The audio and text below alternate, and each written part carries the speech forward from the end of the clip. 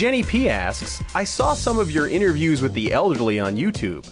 Those are hilarious. Do you have any funny stories about crazy older relatives?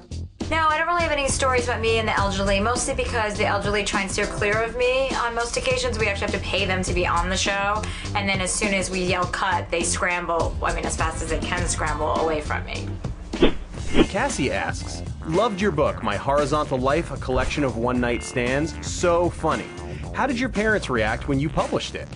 Well, Cassie, my parents were very surprised when I published the book because they've been hearing about my stories my whole life. Not my one-night stand stories, that didn't start till the 4th or 5th grade, but they weren't surprised. I mean, they've known me my whole life, so they were just like, great, now we have something in print so that nobody can ever pretend that you weren't a very bad girl.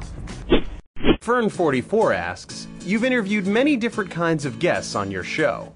What is the most interesting interview you've ever done? Well, I think the most interesting interviews are the ones with people who actually tell you something that you didn't know before they were on the show. Like, somebody who tells you something about their sordid, drug past, or something about they were married or how they got a job, and, something that most people don't know about is what I like. So any guest that really reveals something, not Scott Baio. And since we're interviewing you, do you have any things that you want to tell us that you've never told anyone before? I'm Asian. AliXOXO asks, you have a funny and competitive relationship with your sister Kelly, played by Jenny McCarthy on In the Motherhood. Do you have any siblings in real life? And if so, do you get along any better with them than you do with Kelly on the show? I have 5 brothers and sisters, and I'm the youngest of 6 kids, and we get along great, mostly because I constantly take them to amazing places and on vacations. So they have to be nice to me, or they just get breakfast. No breakfast, lunch, and then a buffet for dinner. GG65 asks, what is it like working with Jenny and Leah? So GG65, Leah and Jenny are okay.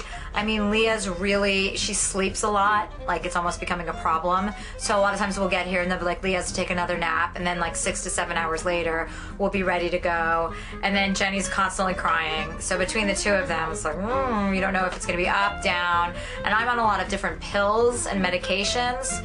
So it's just pretty hairy. Lauren Whisk asks, you support charities and causes in a variety of ways.